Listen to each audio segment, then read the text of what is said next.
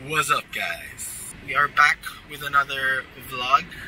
Okay, first invite namin to vlog itong TYVO Grill. So, kung naalala nyo, last year nag-vlog tayo ng yung overnight stay natin sa TYVO.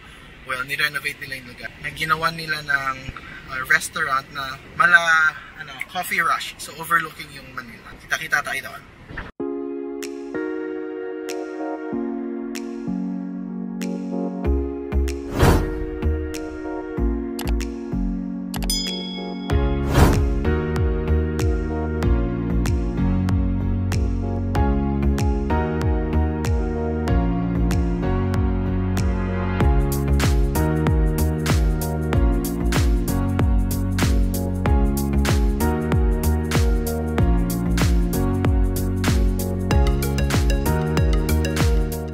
Magbabayad kayo ng 20 pesos sa gate. Meron na kayong kasi hanapin ng TYVO. Dito lang siya sa same subdivision ng Pinto Art.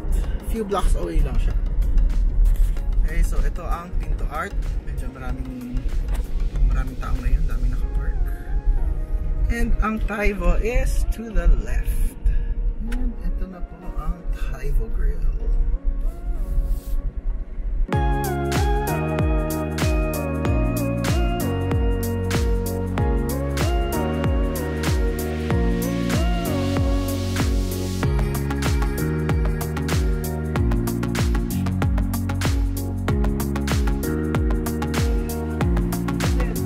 Thank you.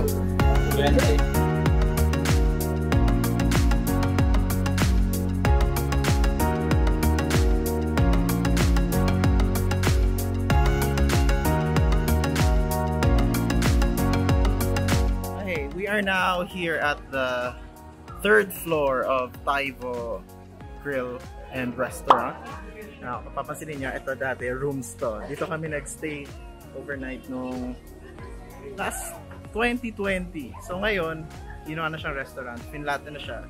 Tapos yung roof deck, kung saan tayo nag-shoot nila Ranji, ano na rin siya?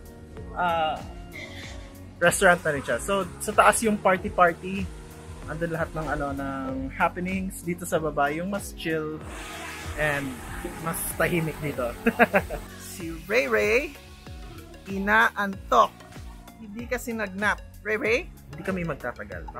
Baka mag-eat and run lang kami. Kasi may prayer meeting sa church. Sabi ko mga 6:30 nakauwi na kami. 6 o'clock na po. Kararating lang ng food.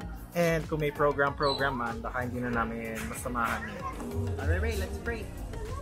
Pray. Lord.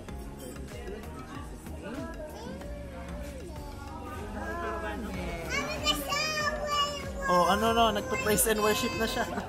Golden hour na. Ang ganda na ng sunset.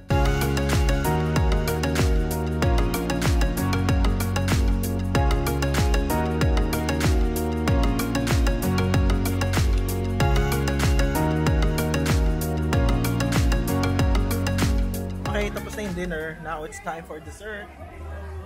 Yung review namin sa food, iba-voice over ko na lang para hindi nila naririnig. So, ito yung aking napakagandang boses sa voice over.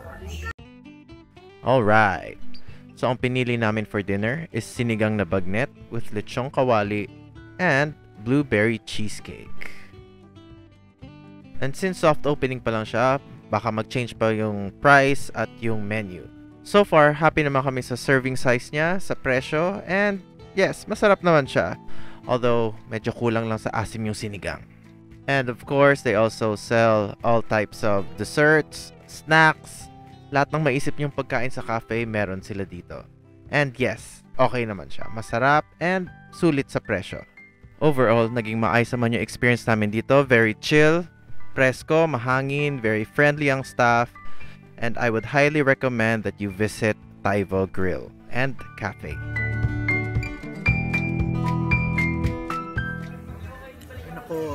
Hindi kinain ng gulay. O ayan ating kapatid sa iyo yung ito. Sige na nga, dadagdagan natin. O ayun. Basta.